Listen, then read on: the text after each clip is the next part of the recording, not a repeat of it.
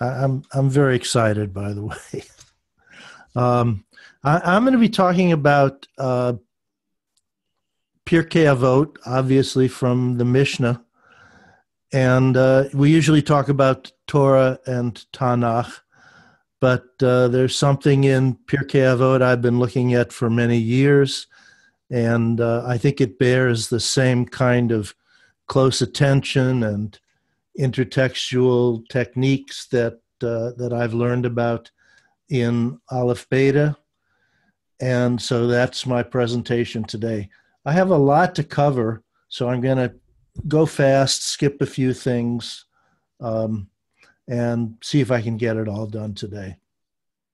So, of course, I'm talking about Im Ein Ani Li Mili, which is attributed to Hillel.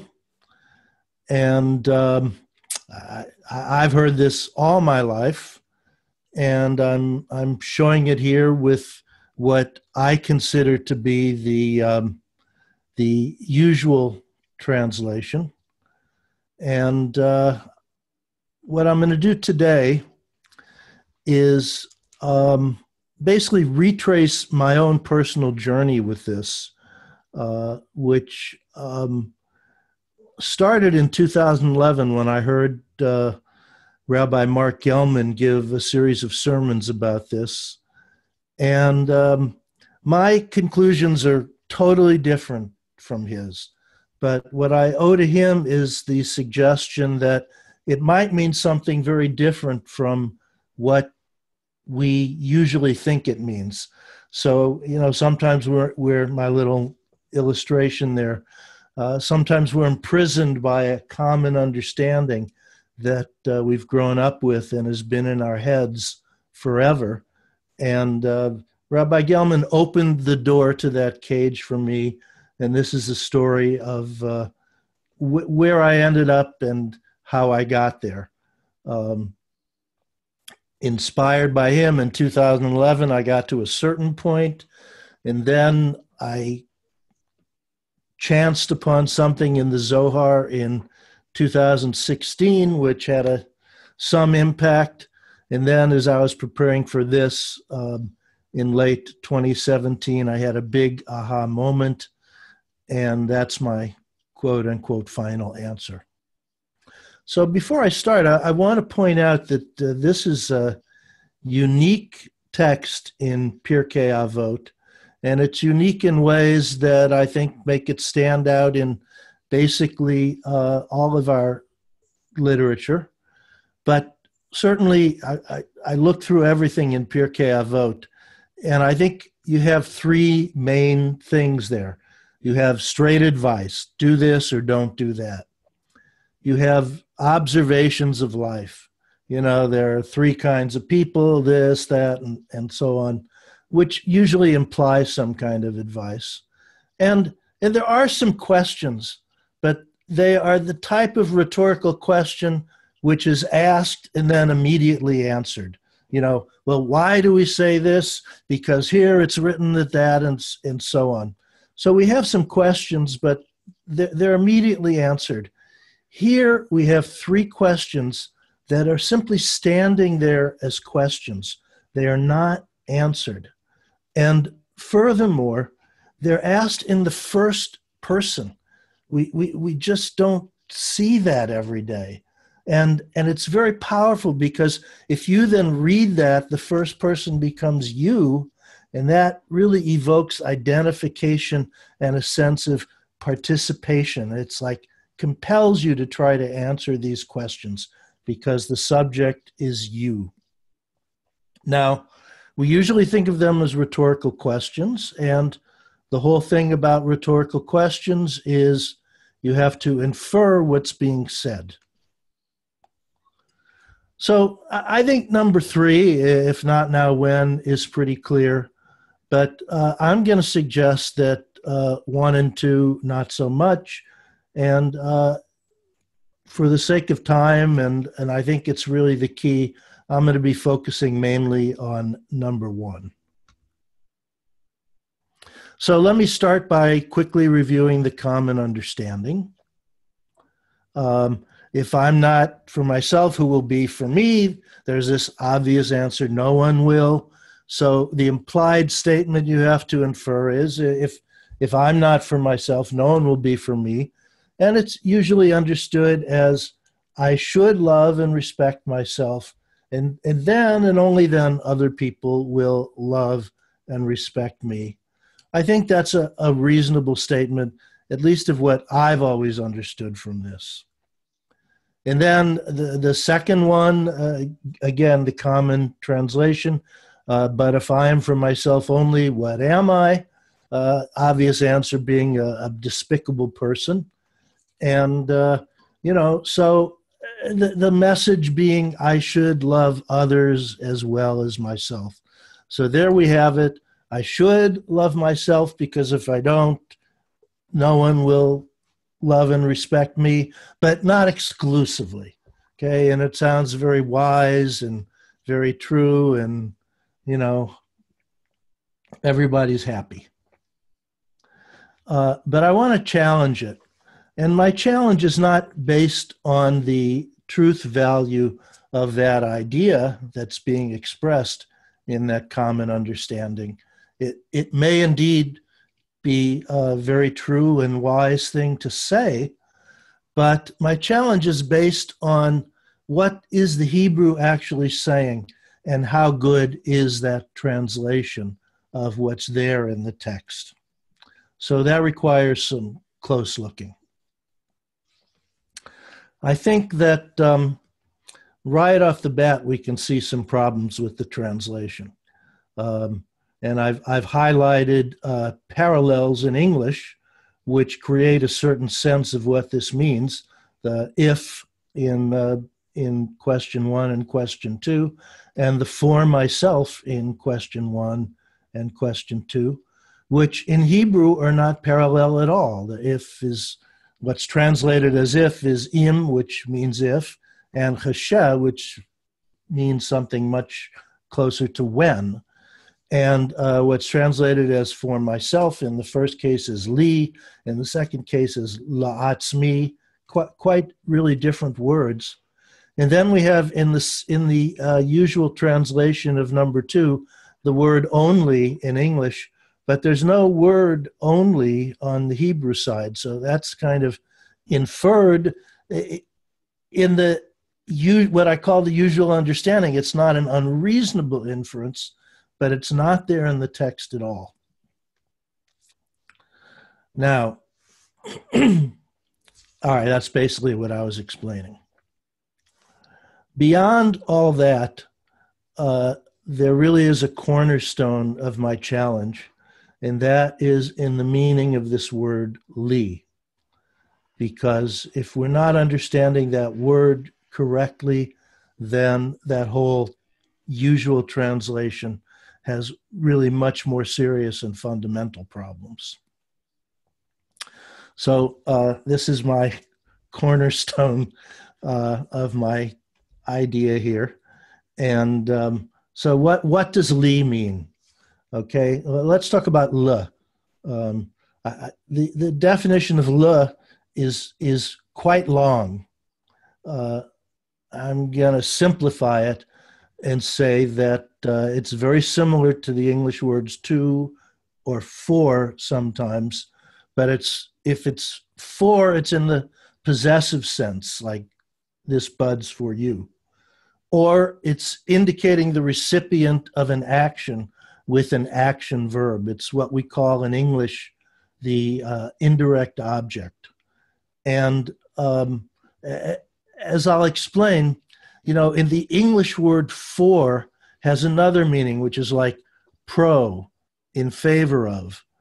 I'm going to argue that even if you read the long definition of le exhaustively, you're not going to find the idea of that other English meaning of for, the idea of in favor of.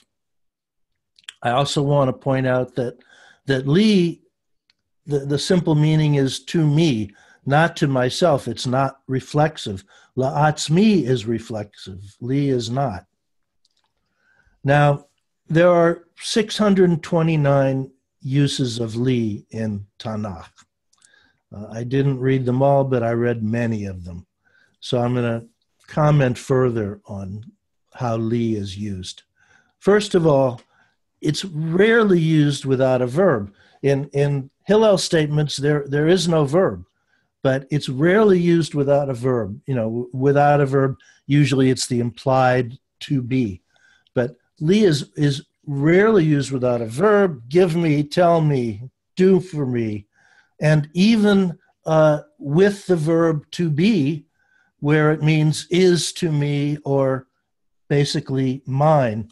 V'hayu li ha-levi'im, and the Levites are mine, from Numbers. Now, used without a verb, these are 5 examples that I found. It means is mine or I have. I mean, you could talk about these examples for a long time. I really, for some reason, I just love each one of these examples. But Tsar li ma'od, Shaul is the speaker. You know, I am greatly troubled. I just love the way that's structured with the li in the middle, so that the ma'od sort of modifies both tsar and li. But you know, trouble to me much, implying to be, and you know, I am greatly troubled, or you know, oy ve'ezmir, you might say. And from Job, I really love this one too. Gam li lavav. I also have a heart. You know, in conversational Hebrew, we hear yeshli to mean pretty much I have. There is to me. Here, the gam is like replacing the yesh. It just seems very poetic to me. Okay, in Exodus, God says, "Ki li kol haaretz," for all the earth is mine. And then we have these 2 beautiful examples from Shir HaShirim. I didn't put the exact references here, but I'm sure you're familiar with these. Dodi li va'ani lo, my beloved is mine and I am his. Or ani l'dodi v'dodi li, I am my beloved's and my beloved is mine. These 2 beautiful poetic sentences saying essentially the same thing in slightly different order. What I'm getting at is that to translate li as for myself, meaning in favor of myself, implying all those pop psychology, self-esteem, all that stuff, it really seems like a stretch. And I'm arguing that the plain meaning of ani li is I am mine, and the plain meaning of mi li is who is mine. So I'm proposing that the translation of im ein ani li is if I'm not mine, who is mine? 1 second. Can I just interrupt for 1 second there, Steve? Sure. Where are you getting, how, I understand the issues and how this is kind of unique in terms of li, but where's the jump? How are you getting to im ein ani li to me mine specifically? Is there, did I miss something in how you're getting to translating li as in, I guess li is possessive, right? In terms of mine, right? Because I could say like yeshli. Are you saying it in terms of like that? Like yeshli, when you say this is mine? Well, when we see li without a verb, I mean, dodi li. I see. My So beloved is this mine. Is an example, is mine. So when it doesn't have a verb, you're saying it just means mine. Okay, Mine so or I have, but I think ani li means I am mine. So if im ein ani li, it means if I am not mine. Right. Im ein, if not, ani li. Interesting. So if I am not mine, in other words, almost as if I am giving ownership of myself to someone else, im ein ani li, or I'm allowing myself to become dominated by someone else. Well, I'm going to explore that, Okay. but I think it's a bit mysterious what the heck it means. I think ani li is a strange phrase. I doubt that we're going to see that anywhere else. And I think Mhm. even mealy is kind of a strange phrase. But I'm going to propose an expansion of that meaning. I mean, my starting point is what I would call a very literal translation. If I am not mine, who is mine? And then So in other words, that's if I can't be mine, then who else will be mine? Would you see it like that? I'm going to get there. So you're anticipating Okay. me a little bit. So Okay. Steve, can I ask a question? sure. I'm just curious. Is it fair to use Tanakh Hebrew as your data to try to infer what someone writing in I guess it's sort of pre-Mishnaic Hebrew is writing? Like maybe by that point, Lee's the meaning had changed enough to make that somewhat problematic. Well, that's a that's David, right? I mean, That's Ezra. No, That that's was Ezra. Ezra. yeah.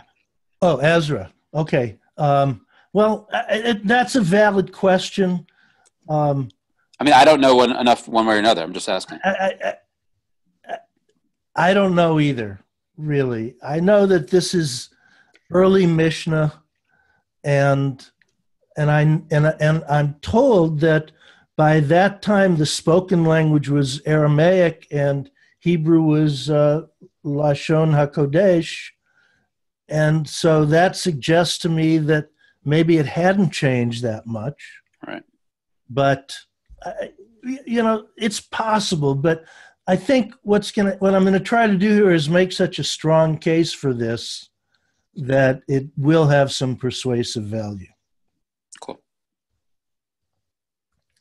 So let's start with this: who is mine? We use that word "my" about people in the same way that we use it about things. But it is possible that Hillel is encouraging us to examine that. It really all depends on the significance of that introductory clause, if I am not mine. And we think it's cautionary, but maybe it's explanatory. Let me explain further what I mean by that. It's like two diverging paths of interpretation that are going to take us to two different places. So what do I mean? Cautionary. It's a negative if I am not mine. So here's a negative if. If you don't eat your spinach, will you be strong? Okay. And here's the explanatory side. If I don't drink at all, can I have a mimosa at brunch? You see what I mean? The cautionary says the thing that is not, the hypothetical negative, is something that should be. But the explanatory side simply says the hypothetical negative is the way it is, and then there's something that follows from the way it is. So, traditionally, if I'm not mine, who is mine? If it's cautionary, it says, well, I should be mine so that others will be mine.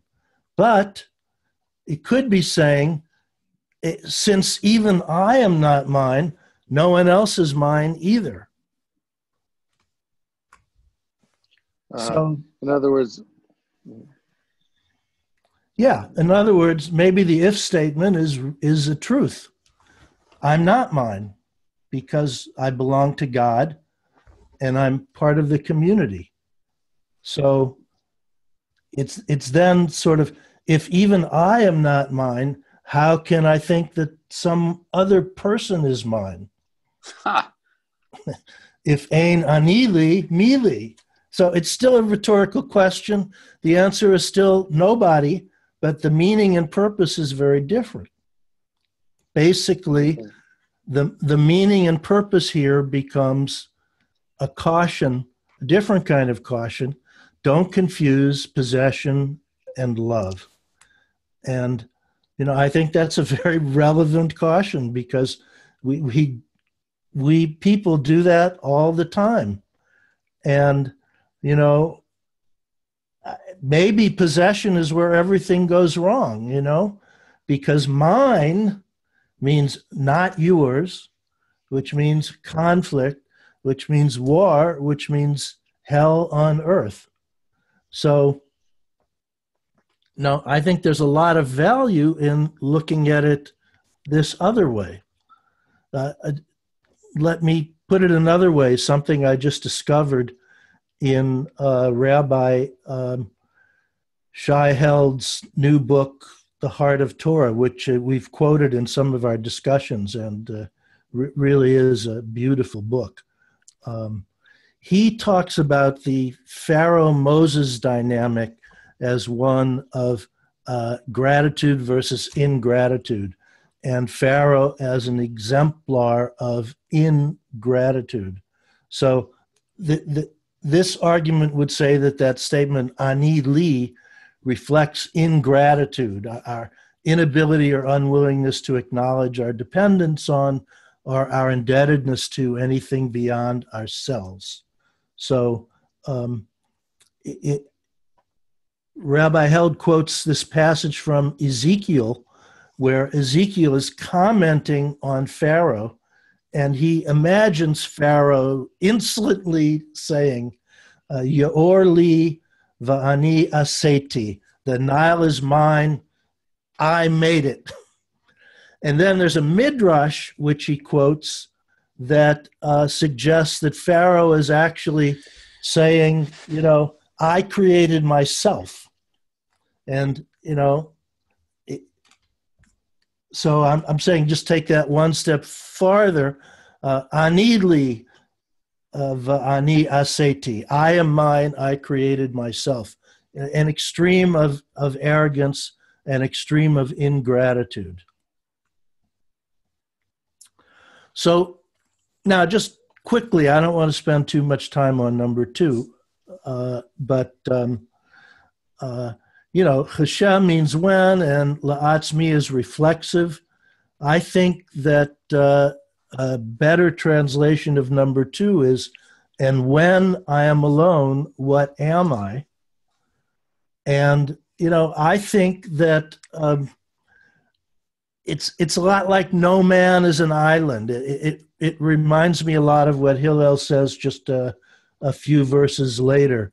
Don't separate yourself from the community. So this is what I got to in 2011. I thought it was a significant milestone, and it really helped me see this in a very different way. Im ein ani li mili, you don't own yourself, you don't own anyone else. You belong to God, everyone else belongs to God. And so that's what we have in common that makes us a community, and it's really meaningless to try to isolate yourself from the community. And I think that is, I think that's pretty good. And I think it's a lot more true to the Hebrew if we look at the Hebrew without a head full of what we've heard all our lives.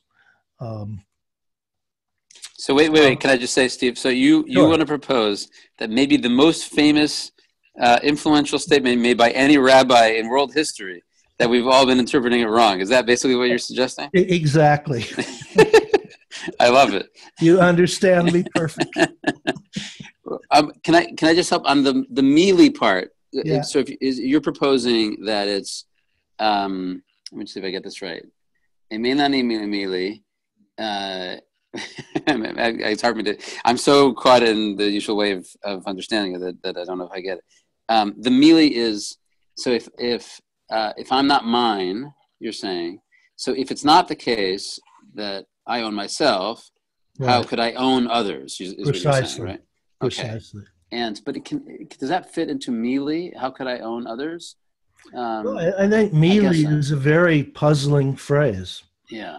And I will have more to say about this. I see. And then the second half you're saying Mealy would be who else could possibly be mine. That's exactly. Right, That's what I'm saying here. Who else could possibly be mine? The question then is, how does Ukshani La'atzmi fit in, though, as a natural pair with that? Well, that's saying, I think La'atzmi is reflexive, and it means to myself, which is pretty much alone. So saying, and when I'm alone, what am I? And I think that if I'm not mine, and no one else is mine either, I belong. The idea is that when you put the two statements together, it feels to me like they say, if that can't. Lost him. Can't own anyone. That would be statement number one. Right. And statement number two would be, but I must be connected to others. I can't own others, but I must be connected to them. Because we all have the same owner. So one thing I would say, we all have the same what? Sorry, Steve, because we all have the same what?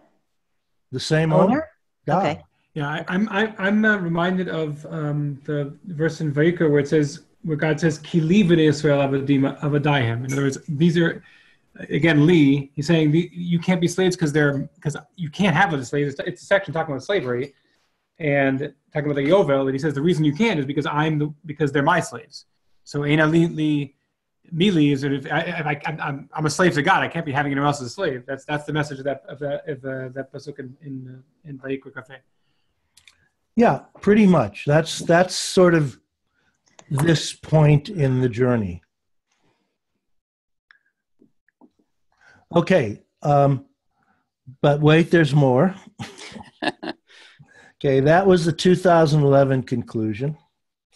Now, I stumbled across, so I am not a big Zohar Kabbalah guy, not because I don't like the esoteric perspective. I'm a true child of the 60s, and I love the esoteric perspective. It's just that personally, I prefer getting those kinds of meanings out of the mainstream stuff. And I think the Zohar is so far out that it's sort of something that's easy to get lost in it. But I'm not putting it down. I'm just talking about my personal taste. But once in a while, I pick it up and look at it.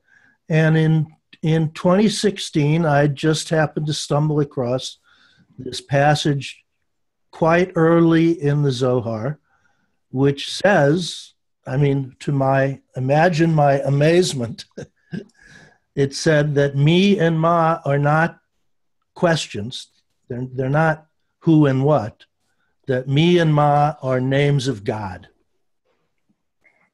Now, the Zohar explains this in its own unique way, and I won't try to explain it. It's not my main idea here, but maybe you can sort of see the idea that these questions, if directed towards the ultimate, if directed toward existence, sort of like turn into the answer. I don't know how to explain it, but this is what's proposed.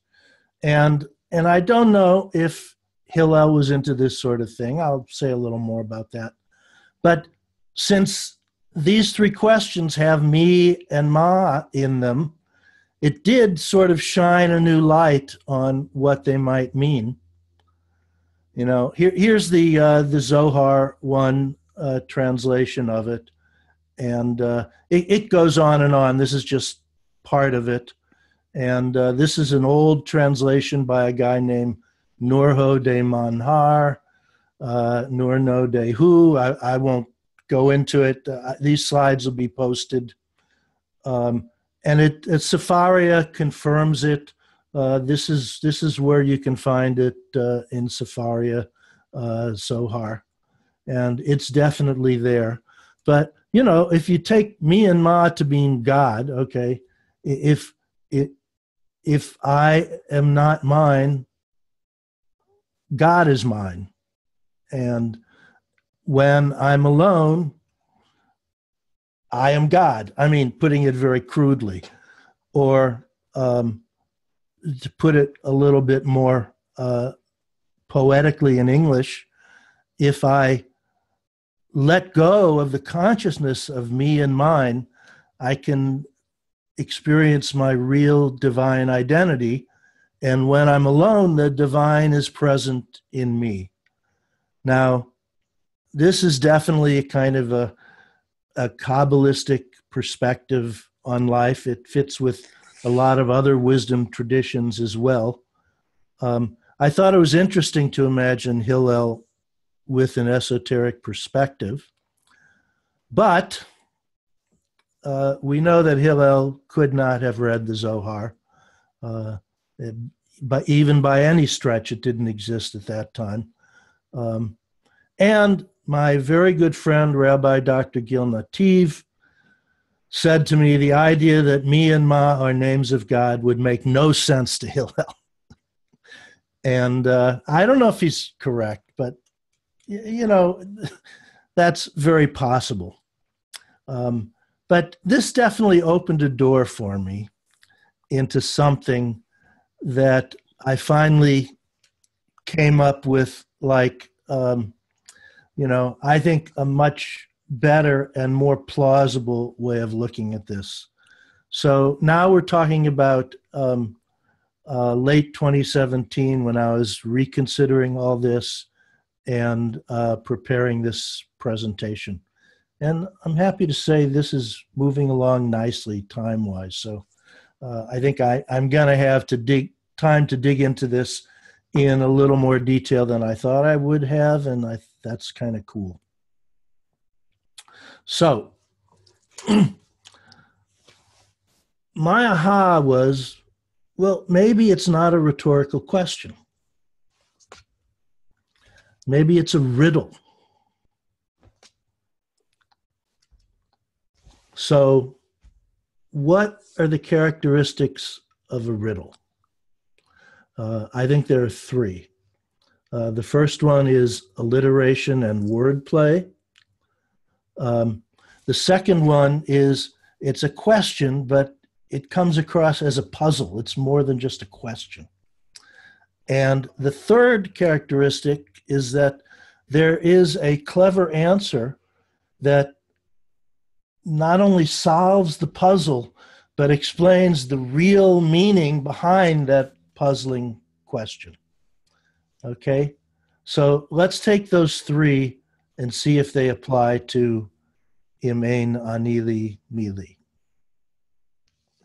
Okay. Alliteration and wordplay. Boy, I think we sure have that. It's only 6 words.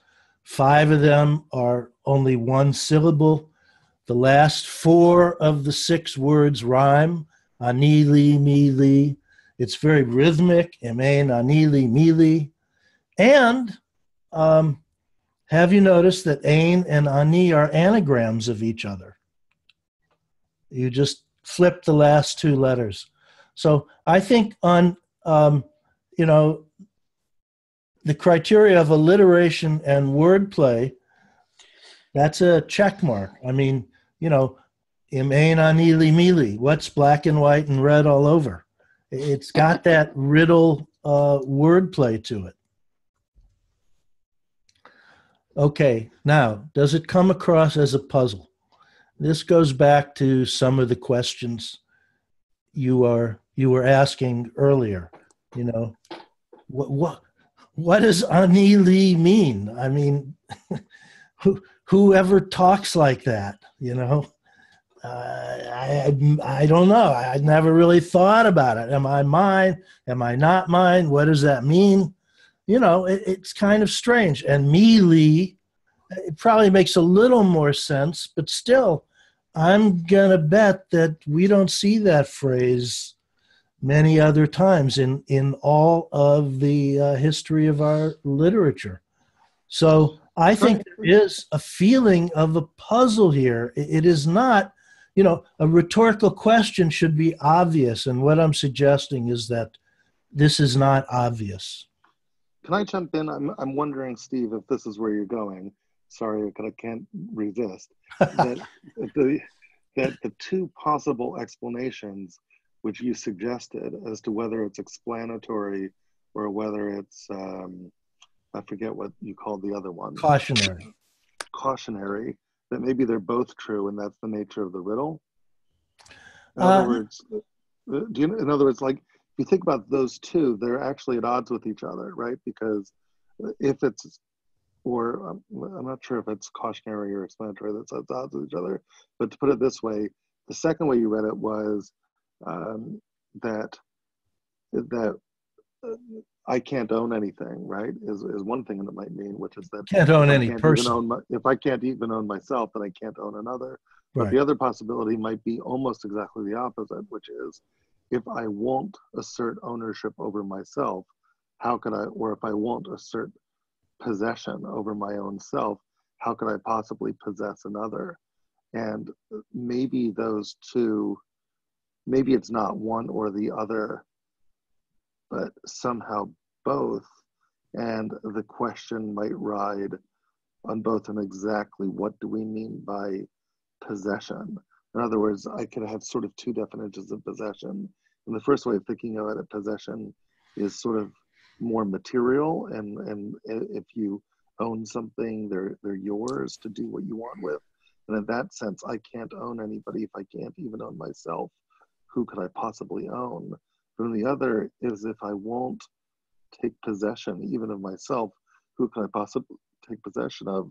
Maybe there's another sense of take possession, which is if something won't be dear enough, if my sense of self won't be dear enough for me to at least claim it, I don't know. Then how could I claim someone else's mind? But I don't know. Maybe there is a sense in which they're both true. Is just what I'm wondering. And if that's the case, that might make a wonderful riddle. That's right. where I was going. Right.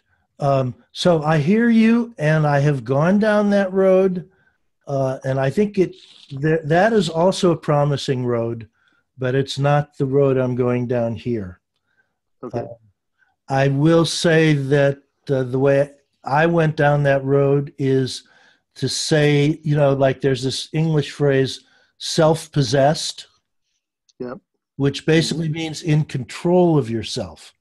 Right. And I think that's where you can get a sense that they're both true and really not that different.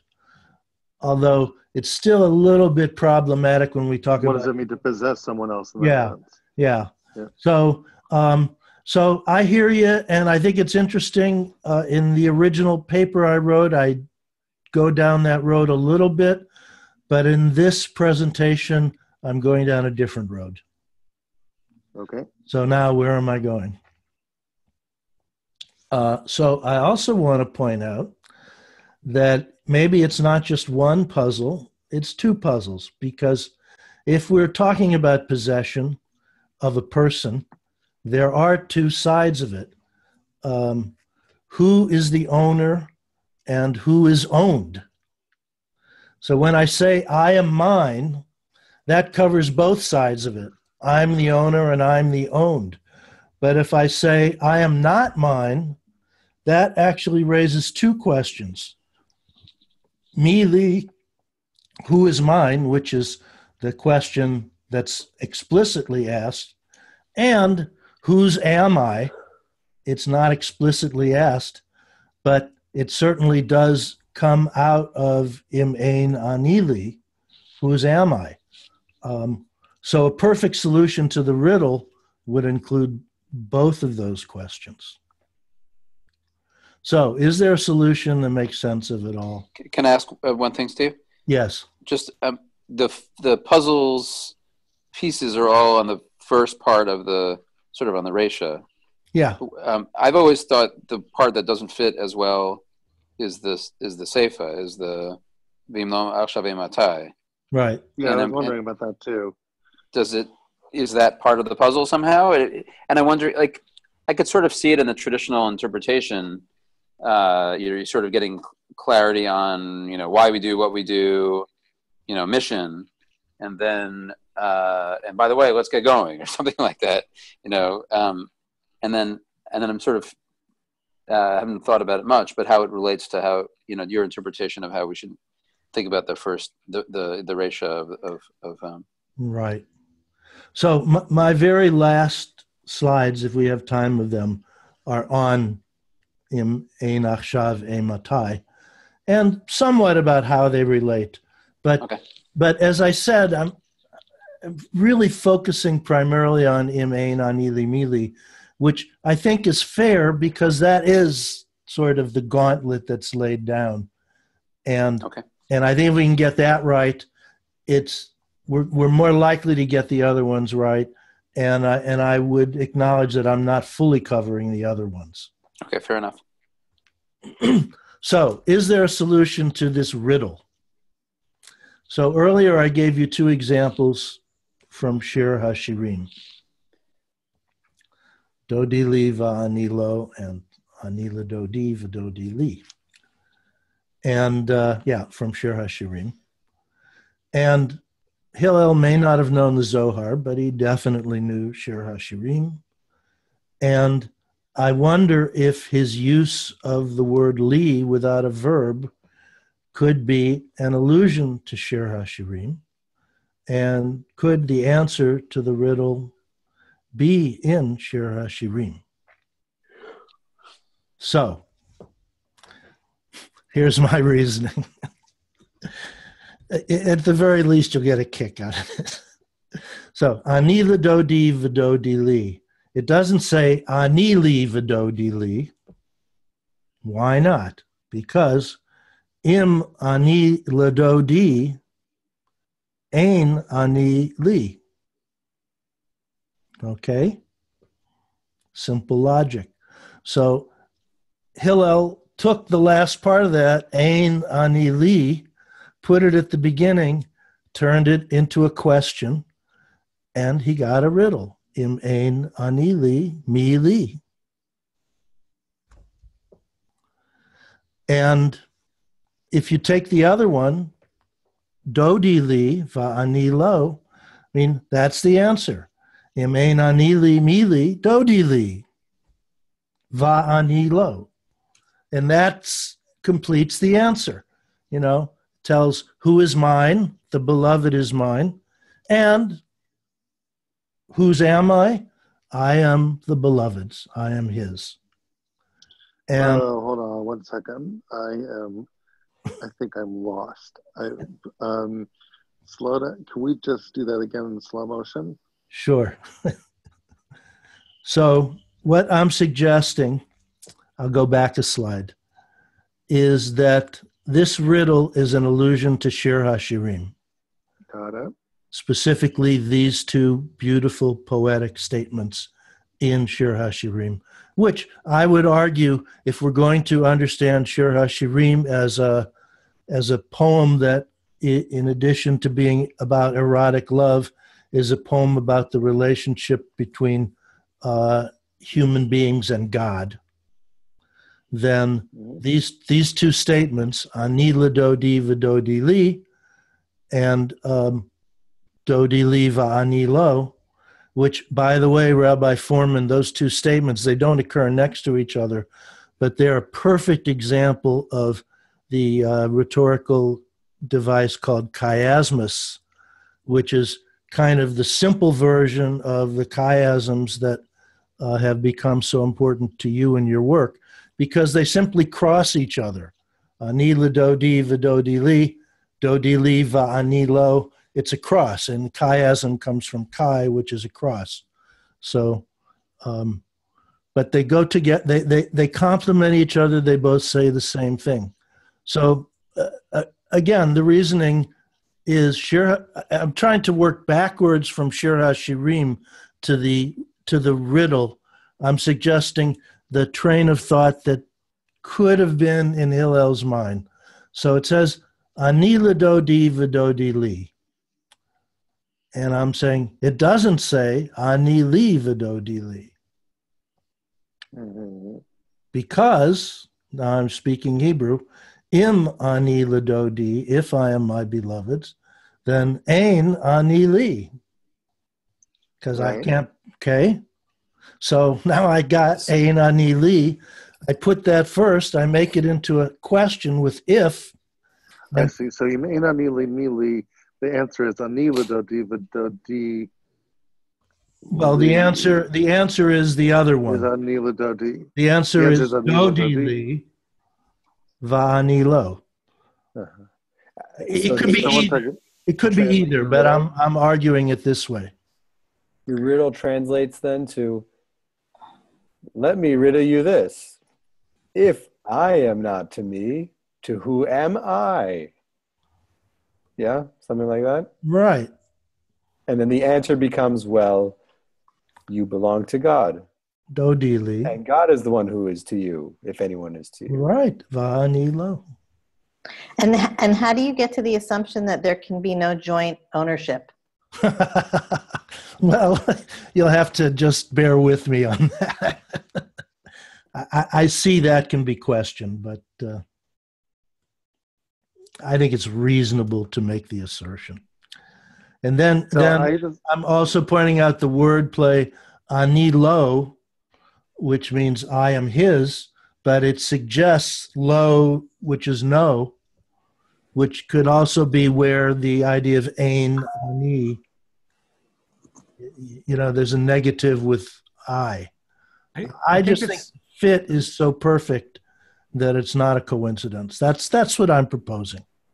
I thought of it, when I thought of this kind of concept before, I think a kind of a parallel could be thought of like in chemistry, where if you have inert elements, then they can't form bonds with any other elements other than themselves. So, helium can't form a bond with anything else, but if it's missing something, so, you have both sides can connect. So you can have ani li, but it can't be ani li, because if it's ani li, you're an inert element who can't form any connection with any other, with any of the sides. So it has to be both. In other words, it does have to be ani li, it has to be mutual for it to work. I would agree with that. Yes, Rabbi Fohrman? No, so I'm just saying, picking up on David's point, it would seem that a prerequisite, if you take David's idea, a prerequisite for me being to my beloved is that I'm not exclusively to me. So then, wouldn't the language be a little strange then, right? Because it's really, the predicate is, I can't be just for myself. Maybe that's ukshani la'atzmi ma'ani. I don't know, but Imenanili sounds more like, well, if that's the way it is, then who will be for me? When really it's, I can't just be for me, because then I want to have the ability to connect to somebody else. I'm just saying the Imenanili seems a little funny. Okay, let me continue, because I'm going to address that to some extent, and then we can come back to that thought. So, Steve, can I just throw something your way? Sure. When you're speaking about the low, and specifically in this kind of context, I was looking for, I can't find which one of the Psalms it is, but in Hebrew it's Mizmor LeTodah. It's a song of thanks. And one of the lines there is, okay. Du'u ki Hashem hu asanu velo anachnu amo b'tzon marito. It means know that God is the one who has made us. And then it says velo anachnu. We are his amo v'tzon marito, his people and his sheep that he shepherds. Now the word lo there has it's called a Kriyan Ketiv. It's read one way and written one way, and it's both the no and the to him. Interesting. It's interesting that the convergence there of the idea of a verse they're talking about belonging to God has the not our own and we are God's in that same sort of word. It might be just an interesting thing to look at if you want to kind of expand this. I will, and send me which psalm it is. Yeah, I'll look for it. Okay, so here's another kind of take on it. Im ein ani li mili, ani l'dodi v'dodi li. So I'm proposing that the second statement answers the question mili. So a little bit algebraically, we can drop mili out of the equation and just say im ein ani ledodi v'dodi li, which I will loosely translate as, if I give myself to God, God gives himself to me. And as a friend of mine said about a completely other subject, I think that is news we can use. So just focusing on that one, I think, if I let go of the consciousness of me and mine, I can experience an identity which is beyond me and mine. It's essentially divine. And we do find this in a lot of, I think it's, I think this is an idea that's at home in Judaism, certainly in Hasidism. I mean, this is one small example, but I just happened to run into it when I was working on this. And it just seems to so precisely address this im ein ani li language. Sfat Emet wrote a letter to his children and grandchildren. I'm just showing a little part of it here, but the frame of this particular idea in this letter was that my children, I'm going to tell you the secret of life. And, every person can be joined to God. You have to be negated. That is, to transcend the ego self in the spark of holiness. I mean, so that, I think, is what ani ledodi v'dodi li means. I think im ein ani li mili is a riddle that calls our attention to this. And so just summing up that, most riddles are fun. They give us the satisfaction of solving the puzzle. We get a nice aha moment. But this riddle is giving us not just a very nice puzzle, but a pointer to the great secret of life. So I'm very interesting. And I think that first point that I got to is it's not contradictory or at odds with this. This is just taking it a few steps farther. Yeah, someone wanted to. I was just going to say that I'm reminded now a little bit of another Mishnah in Pirkei Avot, which is kind of similar in some ways, where it talks about the four types of people: shali, shali, v'shalcha, shalcha, shalcha, shali, shali, shalcha.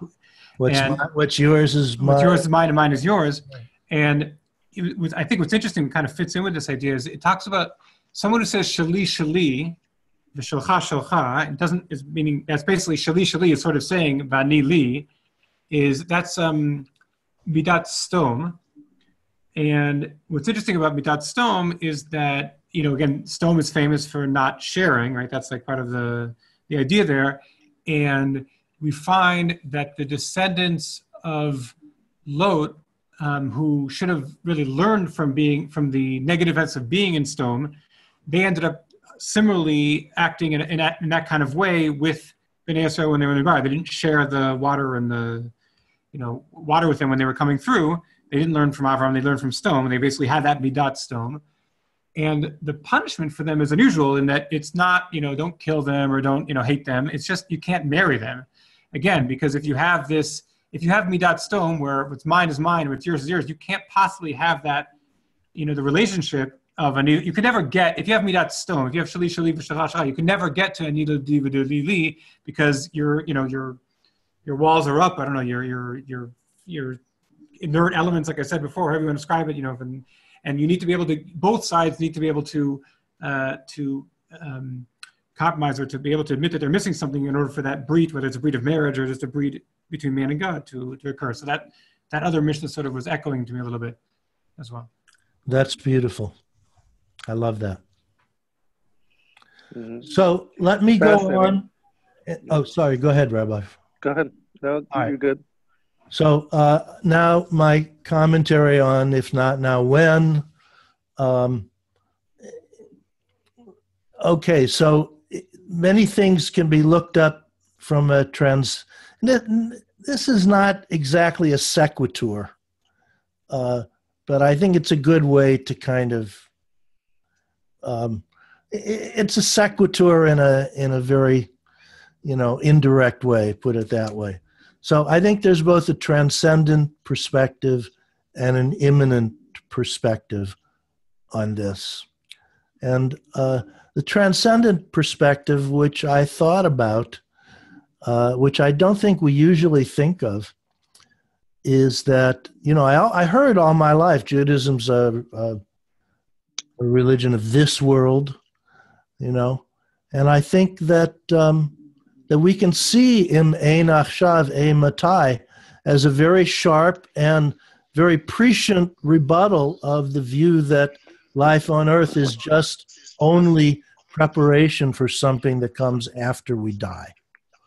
And I say it's prescient because Hillel wrote this a long time before 2.5 billion people on the planet were Christian and Muslim, where that idea that life on earth is only preparation for what comes later is very strong. But then again, it's not a new idea. Even the Egyptians had this focus on the world to come. So I think that is an interesting way to look at im ein achshav ein matai, and it does sequitur in the sense that he's talking about an opportunity to experience the divine in this life by, surrendering to it, by, giving oneself to it. And then the other thing, the immanent perspective, I think that particularly in discussions like this, it's always good to be reminded that it's not enough just to say the words, to analyze and understand them. That if the subject is something practical, you have to practice it. And we always need to be reminded of that, especially right here and right now. That's my presentation. I can't believe I did it pretty much in the time. We have a few minutes to discuss. Yeah, it's very fascinating. I still am finding the riddle in Shir Hashirim a little bit mind-bending with your algebra and the substitution. So I just want to make sure that I get it for a second. So let me see if I can repeat it. I definitely see the connection. It does really feel. It's really. I have to compliment you. I think it's a brilliant stroke to connect Hill's words to those two words in Shir Hashirim. It really feels like he is playing off of them. I just want to make sure I understand exactly your theory about how he was playing off of them. So you're saying im ein ani li mili. You want to take the mili and say mili. So dodili is the answer. So im ein ani li mili. If I'm not going for me, who's going to be for you? Dodili. That's dodili va'ani lo. Dodili va'ani lo is really the answer which is being suggested too. Right. Or the other one. I think either one works. I used them both here, but so yeah, that's the algebra. In other words, so then it's anila dodi, the anilo. Okay, ukshani la'atzmi ma'ani. That part, where is that part going to come from? Ukshani la'atzmi ma'ani. Is that also going back to menani li mili? And in your opinion? That also going back to the ani l'dodi lo, also going on ukshani latzmin if I am all alone, right? So well, chesed is when, not if. That's part of right. it. So And when I am all alone, when so I'm then alone, what am I? what am I? Um, Are you connecting that as well? You weren't getting into that part. Is that right? I'm not connecting it as directly and algebraically as I am here. But all right, but let's just take your theory and just sort of run with it a little bit. Okay. So even if it's not algebraically connected, it still feels like let's accept your theory and your algebra with sentence one. Then Ukshani La'atzmi would sort of be Hillel's commentary, sort of additional commentary on Shir Hashirim, it feels like. Almost as if what he's saying is, okay, so the answer to the riddle of if I'm not for myself, who will be for me? Or if I am not mine, then whose am I? Or what can be mine, or something like that. So the answer is, well, Anila Dodi. So I'm not mine. I've given myself over to my beloved.